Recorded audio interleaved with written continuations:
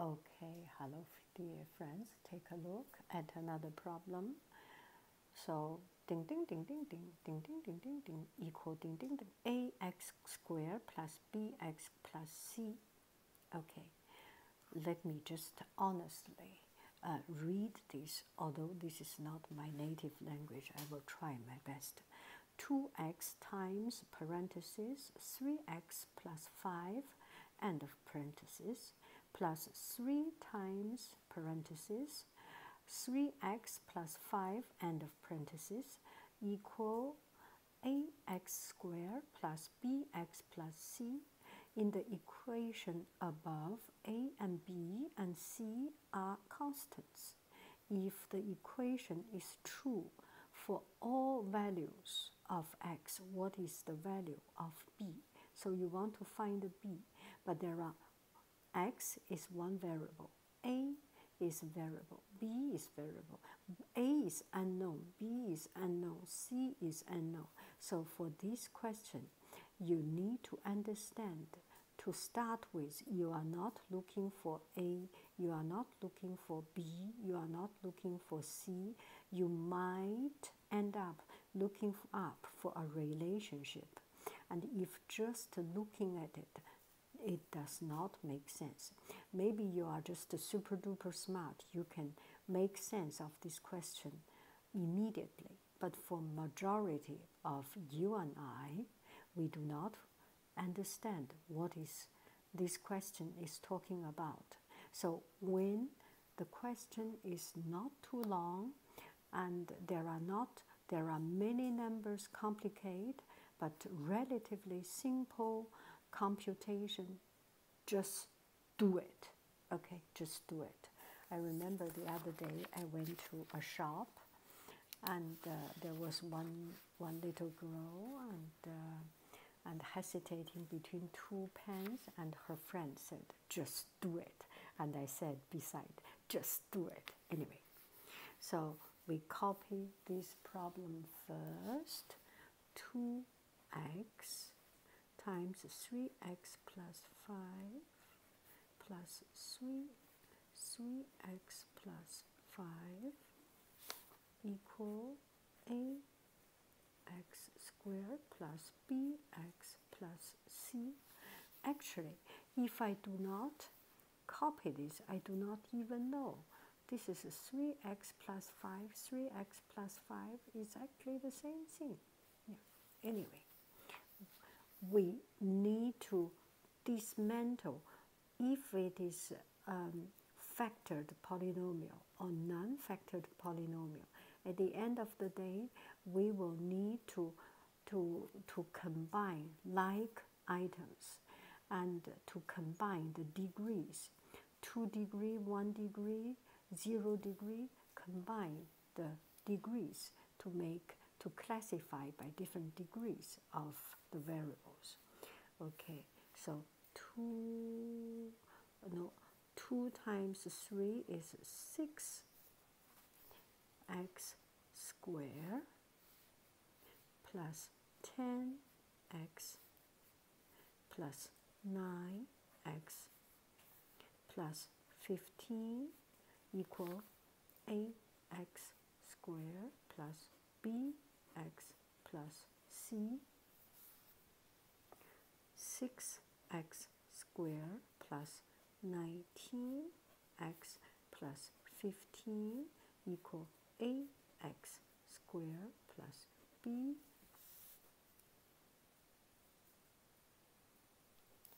x plus c. Maybe it's not good to use red pen to write it. Okay, I will change pen. I am sorry if I offended.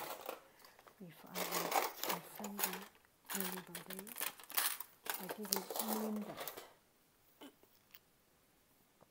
Okay, so if the question is, if the equation is true for all values of x, what is the value of b? If this question is true for all values, no matter what x value is, it exists, it must be a equal the constant, the coefficient of x squared must be the same as the coefficient on the left side. We have the like atoms, x to the 2 degree x, 1 degree x, 0 degree x. So this should be the same as this 2 degrees x squared, and x should be the same as this coefficient, and c should be the same as 15. And the question only asks us about the value b, right? You can see it's b. Hello, it's b. Not you, it's b. Not me, it's b. So we only need to figure out the b. So b is 19. Okay? Okay, hello dear friends. Here we have another question. ax plus by equal to 12. 2x plus 8y equal to 60. In the system of the equations above, a and why there is a line? Okay, a and b are constants. If the system has infinitely many solutions, what is the value of a over b? So this question, if it has infinite solutions, so the upper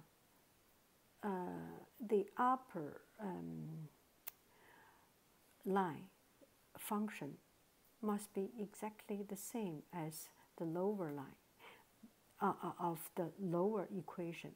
The function of the first one must be exactly the same as the second function, so that it is the same function, and no matter what x and y change, it will have it will be the same. It has infinite many solutions. But this question does not ask you what is a and b, and so you do not need to calculate really a and b, what is the real value of it. It is actually asking you a over b. So at least if the two lines is the same line to begin with, they are parallel. They have the same slope. They have the same ratio. So a over 2 must be equal to b over 8. And we switch time, a over b equal to 2 over 8. So what is the value of a over b? Is 1 over 4. Uh-oh. Did you see it? Yeah. So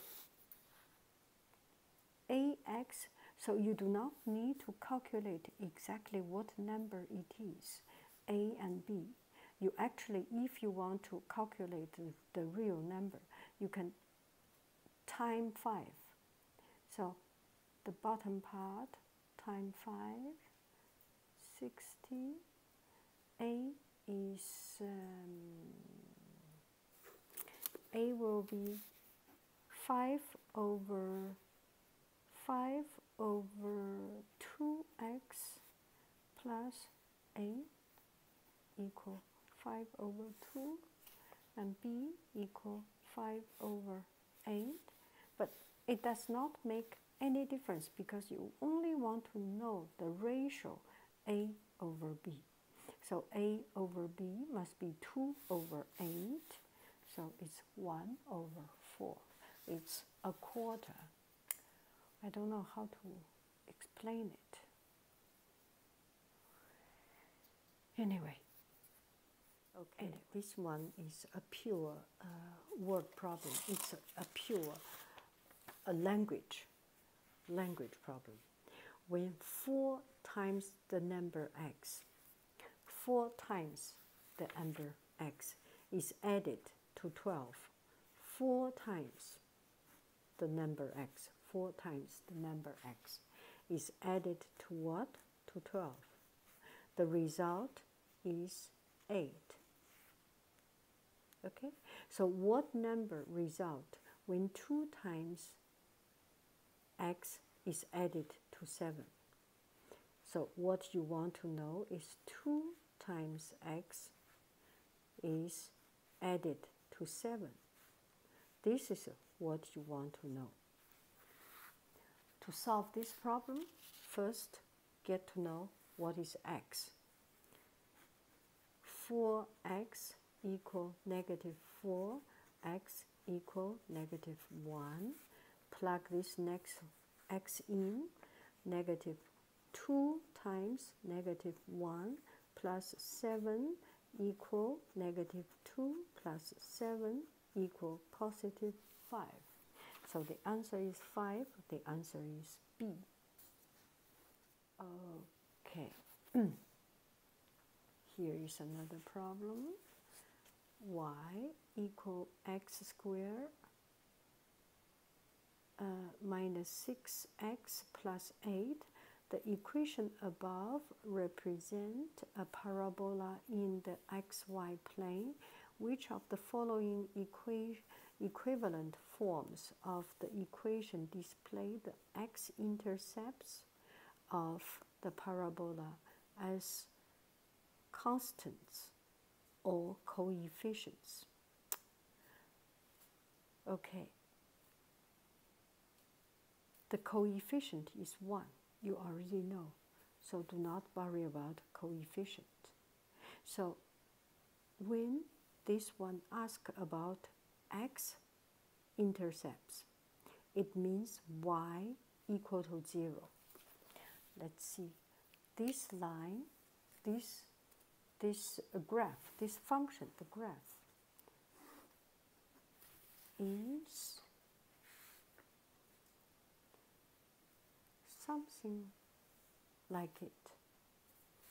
Something like it, or something like it. I did not know, but it does intersect with the y plane. And we will take a look. If you want to know the x-intercepts, it means y equal to 0. Y equal to 0.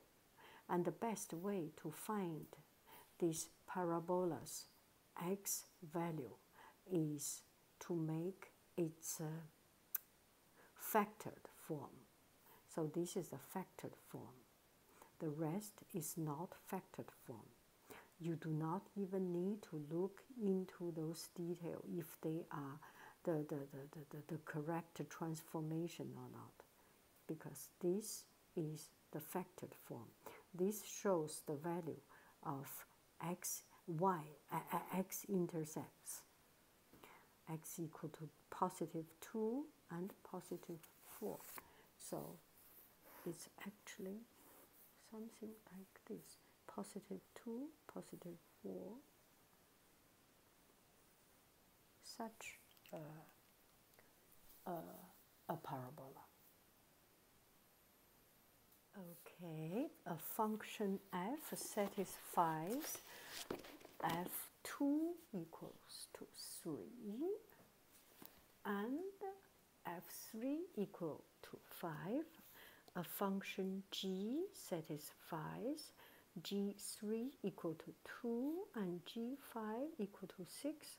What is the value of f g3? Okay, so we want to know f g3. So first we need to know g3 is 2, so equal to f2, because g3 equal to 2 is given. Now we need to find f g3 equal to f2. f2 is given. So f2 equal to 3. What is this question? The answer is B. Easy peasy lemon squeezy.